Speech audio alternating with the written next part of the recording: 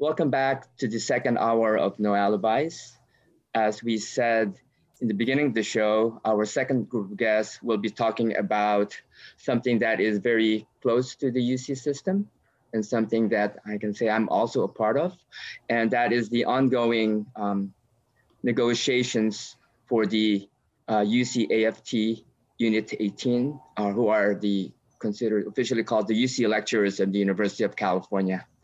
So this morning, we are privileged to have three guests on our show, and I will let them introduce themselves, but they are Mia McIver, who is the lead negotiator for Unit 18, Katya McLean, who is a lecturer at UC Santa Barbara, and Branden Adams, who is also a lecturer at UC Santa Barbara. So before we begin, I would like them to introduce themselves briefly, and then we can go from there. Mia, you want to get started? Hi, good morning. Thank you for having us, Gary. I'm Mia McIver. I teach as a lecturer in writing programs at UCLA. I've been president of UC-AFT since 2017, and I'm the lead negotiator for our faculty bargaining unit in the contract campaign that we're going to talk about today. Katya, good morning. Good morning, Gary. Thank you for having us on. I am Katya McLean. I am a lecturer at UC Santa Barbara in Germanic and Slavic, actually in the Slavic program. And this quarter marks my 30th year of teaching as a lecturer at UC Santa Barbara. And I've had various roles in the union, although I've never been on a negotiating team. So I really respect the work that Mia has put in for all of us. Thank you. Thank you, Katya. Branden, welcome. Hi, thank you. Good morning. Thank you for having me on. I'm Branden Adams. Well, first I would like to say, this radio show is really cool, and I think it's one of the best things that comes out of UCSB. So really appreciate having us on. I'm a first-year lecturer. Actually, I just finished my PhD last year in the history department, and I teach some labor history and some environmental history, urban history, various courses. I have no, official role in the union. I just make a lot of phone calls to members, I think is what I've been doing. So I've been talking to a lot of people, which has been interesting, and people are a little bit fired up. So that's great. Yeah.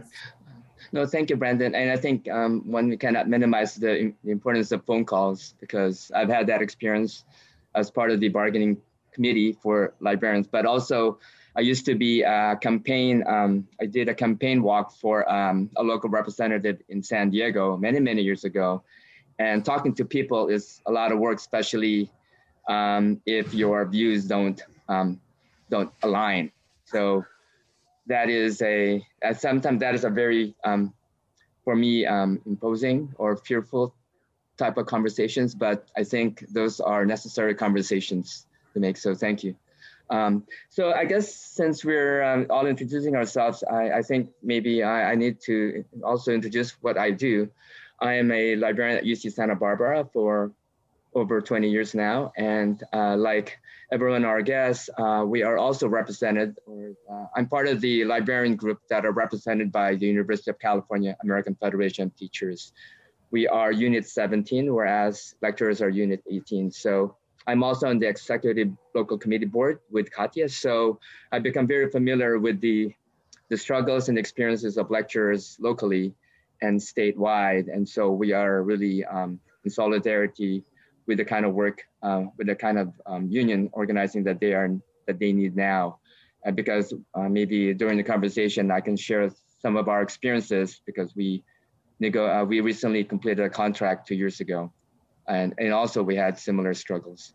But the focus here is on the lectures. And maybe to begin with, maybe for our listeners, can all of you provide a brief introduction? Who are the lecturers in the University of California system? I'll go ahead and start. Lecturers are faculty at the University of California who are dedicated to teaching students. Lecturers are typically hired on short-term, part-time contracts, even though the work of teaching at the University of California goes on and on and on. Our students are here, our classes are here, and that's a central element of our contract campaign and the fight that we're in now. So lecturers typically have the same degrees, qualifications, credentials, experience that tenure track faculty do, but we are not eligible for tenure. And Branden and Katya, I'm sure you have more to add too. Yeah, I think we should also mention that the way the system is currently set up, that lecturers teach twice as many classes per year as the tenure track faculty, and that we often teach classes that are some of the first things that students take at the university, writing classes, language classes. And so we have a lot of interaction with incoming students and helping them organize that transition from high school into being at the university. Thank you. Branden, if you have yeah, and and I think that there are a lot of people, lecturers who teach, in addition to the intro level courses, teach courses at every level, except perhaps with the exception of teaching graduate level courses, but I'm sure that there are plenty of exceptions to even that. It's just in the history department, there are several of us.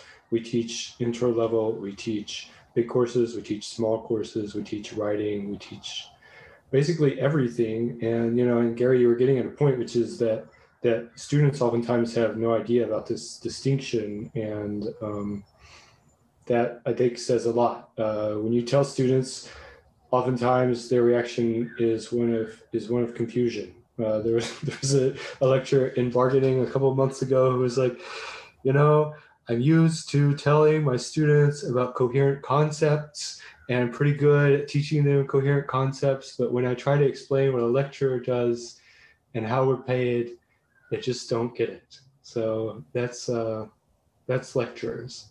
Yeah. Go ahead, Mia. I like to say that lecturers teach everything from A to Z, everything from art history to zoology.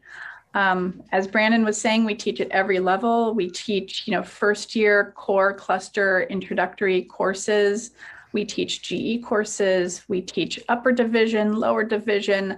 I teach graduate classes, so some of us do teach graduate classes. If you take a look at the numbers, so lecturers teach about 1/3 of the credit hours across the university. And the way that works out, what it means is that every term, every quarter, every semester, a typical UC student will be taking at least one class with a lecturer. And as Branden said, that might not be apparent when you're in a classroom environment. I think Branden, you kind of described your role in our union organizing in some very modest terms.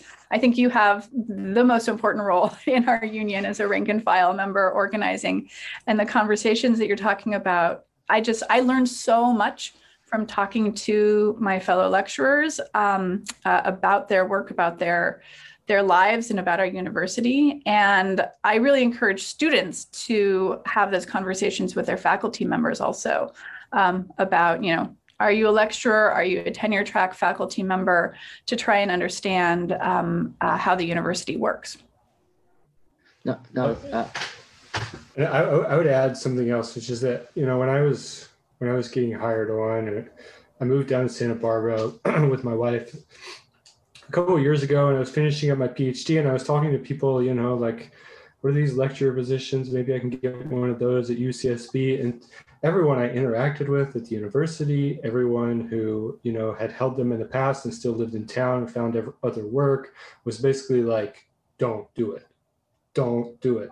It's a bad job. You won't make any money. Don't do it.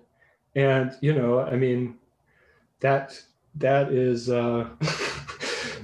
when you get a 1-star rating, that was everyone's experience. Current lecturers, current faculty in the history department, you know, they're saying you're hired, we're sorry. That's the kind of job it is. Yeah. So, but no, thank you for doing that. I guess my follow-up question is, you know, that was my question: percentage of courses in the UC that are taught by lecturers, and also you already mentioned this, Mia, is that when, you know, through my work with with local campus lecturers, I mean, we have lecturers. There are lecturers across the disciplines, not just in the humanities and faculty, which is where the majority is, but there are also in the STEM side as well. But I think what you brought up to the point, and I think this is similar to librarians, is that you know, from attending a number of the negotiations, a lot of people do this because they love to teach. They love to impart, helping students with their education, which I think it's still the mission of the University of California. But from this negotiations, it seems not to be. Seems there is. I seem to question that in terms, and maybe it's something we can continue in this conversation. So. I was going to follow up with this. I know that one thing why I wanted to bring you up here, because I was just reading Mia's op-ed in the Daily Californian back in February. At the time, she was writing that the lecturers have been negotiating for 22 months. So now it's about 5 months. So it's almost over 2 years that you've been negotiating. And I was wondering if you can just, you know, present to us what are the sticking points that seems to prevent from getting a successful agreement between the two parties. Yeah, absolutely. I want to talk about what our issues are. I'll also just say that, you know, in addition to doing about 1/3 of the instruction system wide, at some campuses, lecturers teach much more of that. At UC Merced, for example, lecturers teach about 60% of the classes. And so it's a key element of equity within the UC system, especially when the smaller, newer campuses that serve historically underrepresented students have faculty who are more contingent, more precarious, more likely to lose their jobs. It's a real issue of equity for both students and for lecturers. So we are really fighting in this contract campaign over 3 priority issues. The first is job stability. At the University of California, most lecturers teach for a year or less and are not rehired regardless of how good of a teacher they are, regardless of their performance, because by and large, we're not evaluated, we're not observed, we're not assessed. The average lecturer teaches for a little bit less than 2 years. And when you look at turnover in our bargaining unit, generally between 1/4 and 1/3 of all lecturer faculty are not rehired or renewed from year to year. And for those of us who are in our first 18 quarters or 12 semesters, that turnover rate it approaches 50%. So what that means, it means a couple of things for students. First of all, it means that the faculty member who is teaching your first year class, maybe your first year writing class, right? That's a small seminar where you actually get to know each other and develop a relationship.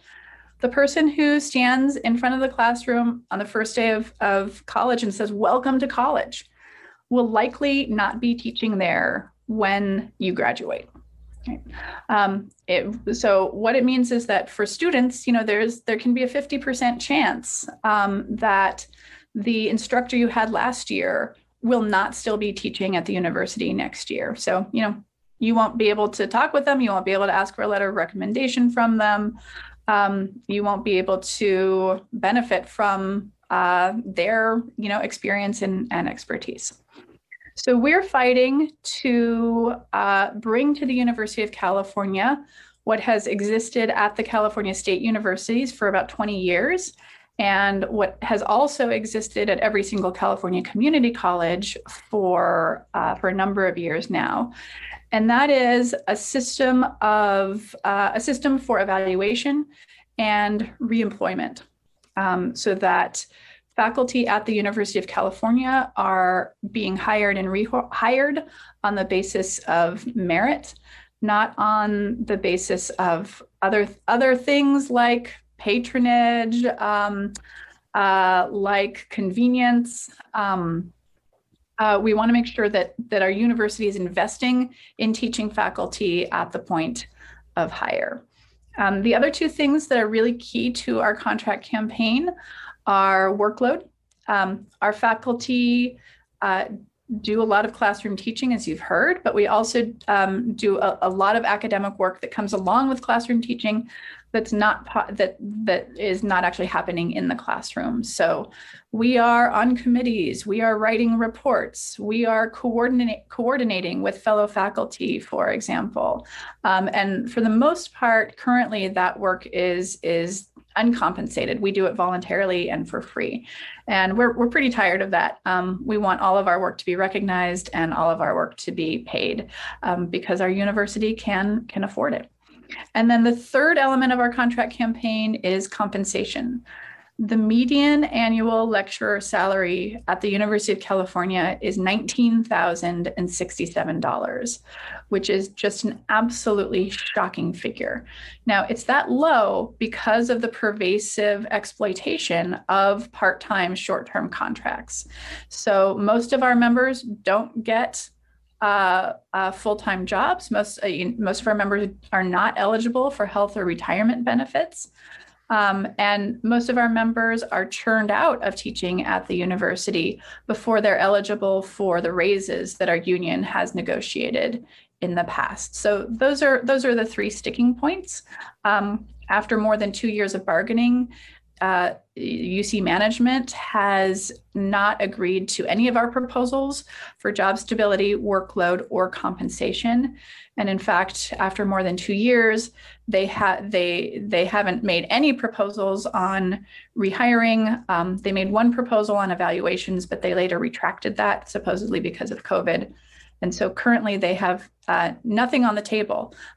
They do not want to know how teaching faculty are teaching at the University of California. No, thank you. I was wondering if Katya or Branden have anything to add to Mia's point. Yeah, I want to say that it's discouraging when our bargaining team has put forward such very reasonable, important proposals, that there still seems to be a pervasive attitude of, oh, lectures are just a disposable temp pool, right? And not taking seriously the kinds of qualifications, dedication that all our lecturers have. And as Mia mentioned, the ongoing relationship with students, the support for students. And it just seems puzzling when the University of California is a very resource-rich entity that it wouldn't put some of its resources into supporting excellent teaching. And the teaching faculty should be supported as much as the tenure track faculty.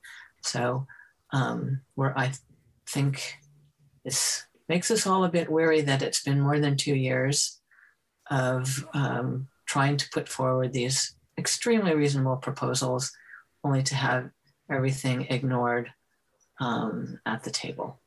Indeed. Branden, do you have anything? Yeah, sometimes when I tell friends like what we're asking for, they're like, that's nothing. We're asking for not very much. Basically, one of my friends was over for dinner and she said, basically what you're asking is for the university to turn the auto fire function off. And that's right. There's a settings board somewhere at the university president's office, and they have the auto fire button turned on. And at the end of every year, and I know they don't like this word fire, but you're fired at the end of every year unless you get rehired. And that's the way it is. And you can turn that off. You can just say you're automatically hired until you're fired, but it's the opposite right now. And that, I mean, it has to do with budget constraint. I mean, not budget constraints, but the way they do budgeting. When I was renewed for my second year, thank goodness, I got an email from the person who hired me and said, we found money in the budget to hire you for next year. Now, I mean, I see that and I'm like, that's crazy, I mean, I guess I did a good job. And, I felt angry, but then of course, that was from someone in the department and that's just an account of the truth. They had to find money in the budget to hire me for next year because it wasn't there to begin with. And that's just the result of the way that our positions are accounted for at the university. Yeah.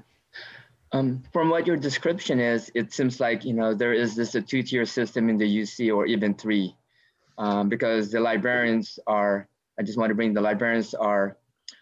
academic, but not Senate. So we're in this middle between the library staff, employees, and then the librarians, and then the faculty. But within that faculty, there is still that tier system between lecturers and tenure track. So I think perhaps this might be, a simple question, but Katya mentioned tenure track faculty. What does that mean? How is that compared to lecturers? Who wants to speak about the tenure? They're the rock stars of academia, Okay. Ones who made it. If I'm here, they have, after a certain times of, after a couple of years of performing or teaching, they get in this tier that they have this stability, right? Tenure track. And you also mentioned tenure track faculty. I know that in a lot of the attendance that I have attended some of the bargaining is that you have received support from the tenure track faculty. In fact, here at Santa Barbara, the Faculty Association had written a statement in support of lecturers. I was wondering if you can comment on the support from faculty, but also support from other groups at UC and also beyond. Yeah, and I want to connect our fight to the fight that other workers are conducting also. So in the tenure system, faculty they're hired as assistant professors. And then if they pass a rigorous performance review, they're promoted to associate professor or then possibly later full professor. And once you're at the associate professor level or full professor level, you have a job for life. You can't be fired except in cases of gross misconduct. And that system exists to protect what we call academic freedom.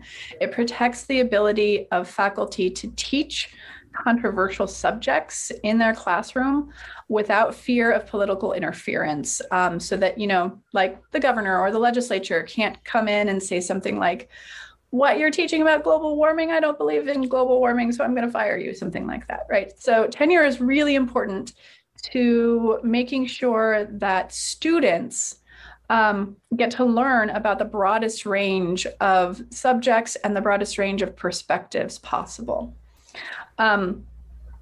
Lecturers are not eligible for tenure.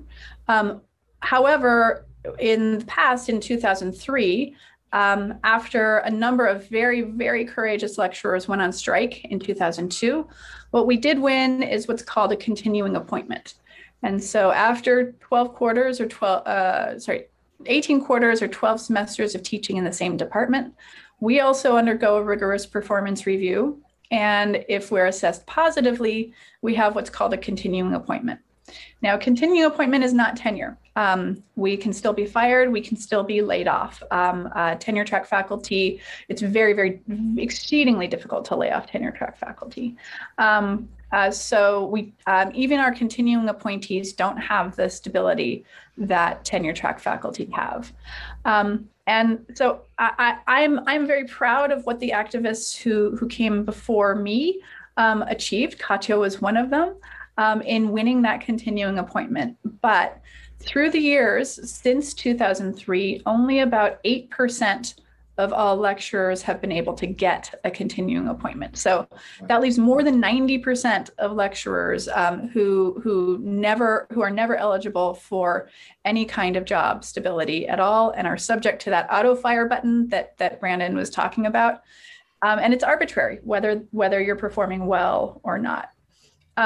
I see our fight in this contract as really a fight about gig work, about the gig economy, and about saying teaching at the University of California should not be gig work, right? It should not be a gig job like driving for Uber or something like that.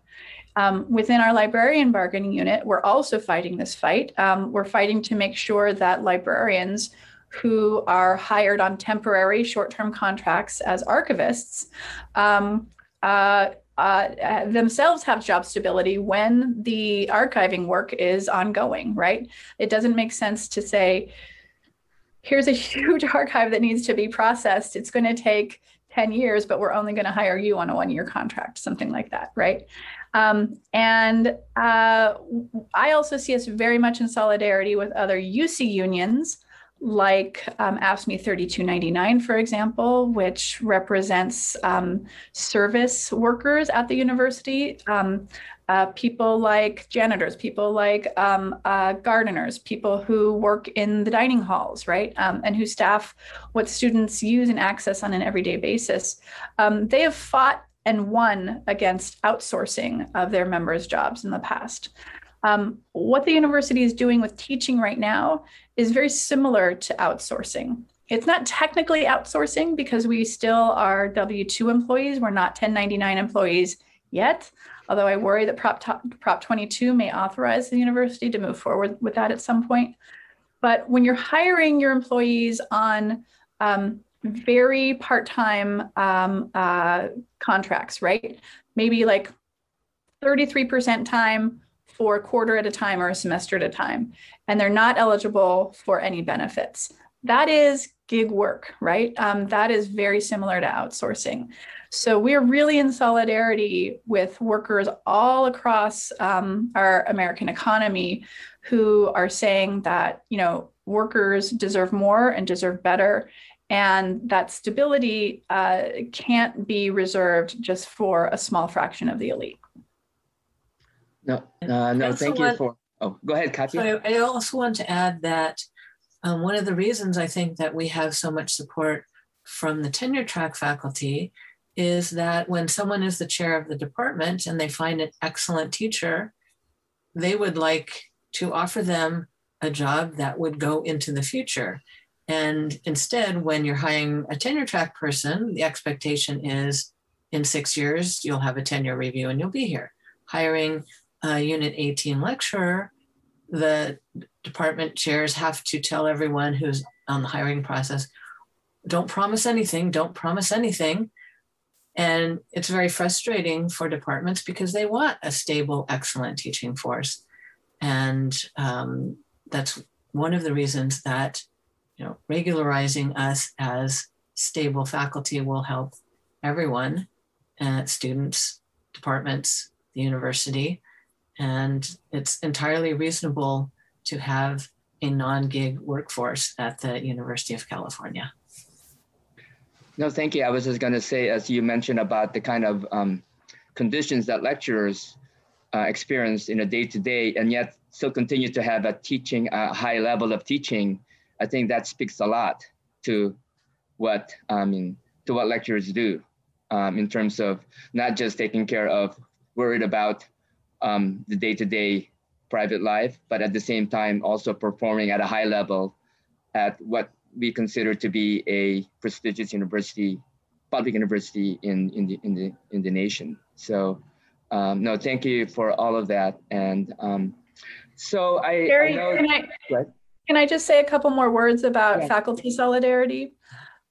We've received extraordinary support and solidarity from a subset of tenure track faculty, I would say, more than ever before. And that's the right thing, because we're all workers at the University of California. We do remarkably similar work. I really want to credit Constance Penley who teaches there at UC Santa Barbara, and especially Wendy Matsumura, who teaches at UC San Diego, for leading these solidarity efforts, usually through the UC faculty associations and the Council of UC Faculty Associations. I think they recognize how inequitable our working conditions are and how bad they are for students, how bad they are for teaching and education.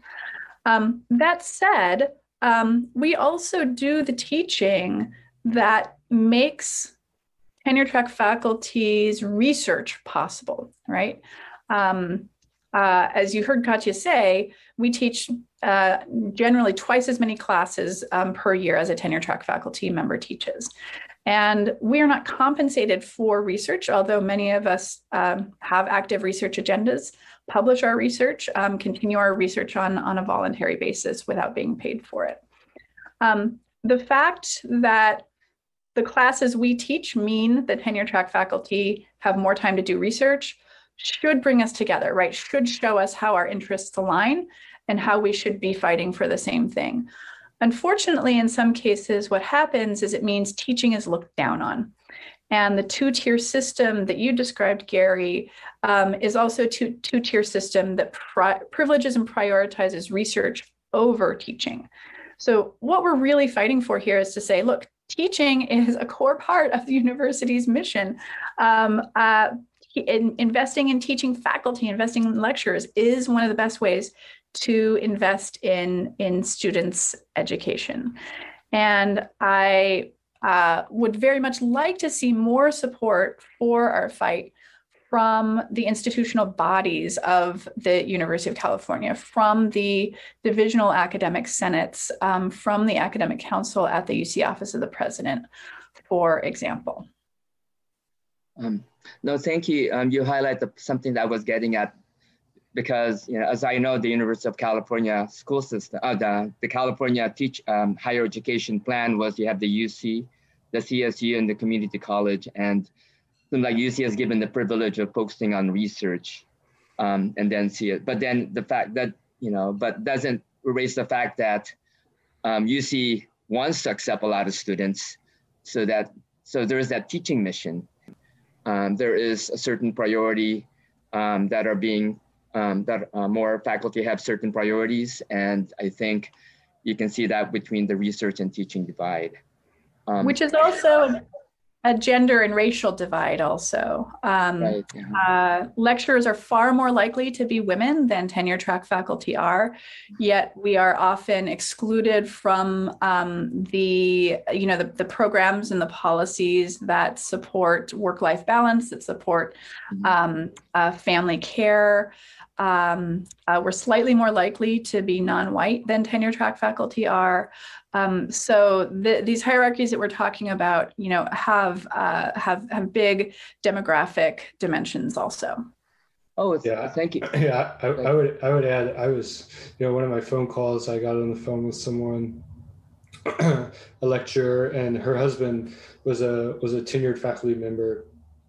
And he died a few years ago, and she had been teaching. I mean, this is a kind of classic spousal hire situation where these are kind of old school. I don't know that many people do this anymore due to changing dynamics, but you're lucky to get one job, much less two. But she was hired because her husband came to the university and he died, and she was basically ineligible for a pension because she had been part-time for the first 20 years of her appointment, and she'd been working at the university for, something like 20 years, and was, working probably longer than she wanted to because of this money situation. And it's just crazy. Another thing about racial equity, there's been some research done showing that a lot of the kind of adjunctification, which would be a term to describe the, part-time contingent basis of hiring for lecturers, kind of got a big boost in the 70s when a lot of activists were really pushing hard for Black studies, for women's studies, for ethnic studies, that the university in California kind of considered this an opportunity to pursue new flexible employment options. And they did. And so you see these early Black Studies departments, everyone's hired on a contingent basis. They really, and I mean, things have gotten better in a lot of those departments now, but they're still not on par with many other departments. So there's a real racial and gender equity thing going on here. Well, I think this brings up to maybe one of my last few questions before I give you the last word, because as we're nearing the end of our interview. But, you know, we have a new president in the University of California system, Michael Drake. And in some of his statements, one of the things he really wanted to focus on is diversity, equity, and inclusion. And in one of the statements he mentioned is that he really wants to address, he wants to work with the regions.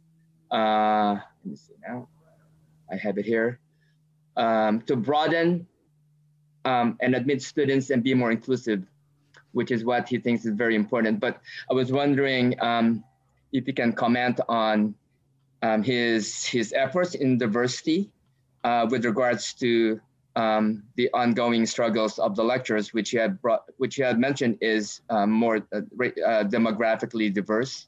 And I think for me, I think this is this is a divide between important issues related to class and gender and race that I think are all intertwined, and that one cannot address one without addressing the other. For example, I think if just my observation, if labor wins, I think a lot of more people benefit.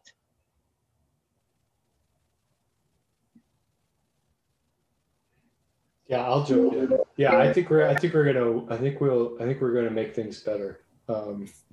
You know, I kind of walked into this a little bit late. Mia had already set up a really great union along with a lot of other people, I thought that this was the way that unions were run in general. That's not true. It's much better, you know, so I feel extremely lucky to be taking part of this, and also totally hopeful. Like my dissatisfaction with the job is a close. It's the other side of a coin, and the other side is hope. So I'm really hopeful that things are going to get better. Yeah, I was just going to say there will be no success in expanding diversity if people come in on short-term, part-time contracts and then don't make it to their continuing appointment if the UC continues the practice of treating us like temps and just disposing of us. So to build a diverse, inclusive faculty at all levels, the kind of goals of our union are very important. And I would say that the regents, President Drake, have taken some very positive steps recently, like eliminating the SAT, ACT scores from the application process. Very, very positive. I think it's going to be very, very helpful in opening up more equitable access to a wider range of students to a UC education. But as Katya said, we are the teaching faculty who support and mentor those students. And if I'm a lecturer, well, I am a lecturer who needs 2 jobs in order to make ends meet, right? If I'm a lecturer who is constantly applying to other jobs because I don't know if I'm going to have a job next quarter or next year, I'm not able to give my full attention in the way that I want to my students. And so the motto of our contract campaign is faculty equity, student success, because, talking about two sides of the coin, those are also 2 sides of the same coin. I was very hopeful when President Drake took office that he would show leadership on labor issues, because the University of California, magnificent institution, really historically, notoriously very hostile to workers and very hostile to labor unions. When President Napolitano first started, President Drake's predecessor, she made it a priority to settle the outstanding union contracts that were being negotiated. I was very hopeful that President Drake would have a similar priority. That hasn't come to pass. I'm also disappointed that lecturers have reached out to President Drake multiple times to request meetings. The UC Union Coalition also, representing nearly 90,000 workers at the University of California, has reached out to President Drake to request a meeting. He has not replied to any of those requests. So he seems at the moment very intent on ignoring us when this is an area that he could be showing a lot more leadership in. No, thank you for sharing that. I think my last question is, I know that in the last week, I think the lecturers, the ones who voted, has endorsed a strike vote that was passed almost unanimously. And so I guess my question is, and then you also had the latest or the last bargaining that happened earlier this week. So maybe if you can comment on what's in store for the summer, maybe that's one way, maybe we can end this conversation. Well, a lot of lecturers are involuntarily unemployed during the summer. So we have more time and more energy to dedicate to our contract campaign. So our contract campaign is not in a lull. We are really calling on executive vice chancellors and provosts at each campus as key decision makers about faculty matters to be accountable in this area and to be responsible for the welfare of about 1/3 of UC's teaching faculty. We are continuing to lobby the regents and we'll continue to pressure those key decision makers until we have a settled contract. We have declared impasse, which means that there is no further room for negotiating. We will be working with the Public Employment Relations Board throughout the summer, going through their impasse processes, including mediation and fact-finding. And we're preparing for a strike in the fall. As you said, Gary, 96% of our members have voted to authorize a strike if necessary. UC management did not accept our last best and final contract offer. And we don't want to, but it seems to be the only way to improve our working conditions and the only way to get UC management to listen to us. Thank you very much. And I think when you say volunteer, what comes to mind is that if we can share with our audience is that the bargaining team for the lecturers are all volunteer force, just like all the union volunteer bargaining committees, whereas the UCOP, they are hired administrators who actually bargain for the UCOP. So I think there is already that additional, burden, you might say, or challenge. But I think this is, I think that we're closing to our end of our show. I was wondering if you have any last comments you wanted to share with our audience that I have not asked or we haven't discussed. And I'll leave everyone the last words. Why don't we start with Branden? Yeah, thanks for having us on. For my part, I am going to, in order just as a show of strength for a strike, I'm going to be planting a garden just in case paychecks get turned off. I'm going to have tomatoes, and it takes a few months to get going. So, just that's my preparedness plan. So, right, yeah, going back to the roots, the ground. Yeah. Katya. I was going to say, no one welcomes a strike but the non-cooperation in 2 years of bargaining has pushed us to this point. And so I encourage all listeners, all students, all staff, all faculty to push on the Office of the President to pay attention to us, to give us a good contract, so that we're not driven into having to have the strike in order to get their attention. Thank you. Yeah, we're on students' side. We are fighting on behalf of students so that students have great teachers and can depend on and rely on those teachers. A strike is a short-term sacrifice to win long-term improvements. So I'm often asked, will a strike hurt students? Well, the current system is hurting students. The current system is damaging the quality of education and depriving students of the education that they deserve. So if management forces us to, we will stick to our convictions, and we will have the courage, and we will ask students to join us in fighting for the university that we all want and the university we all deserve. No, thank you very much. And I think that's it. Thank you for joining me this morning. And I can just say personally myself, on behalf of the Librarians Union, will definitely support you on your struggles, and we go onward. Thank you.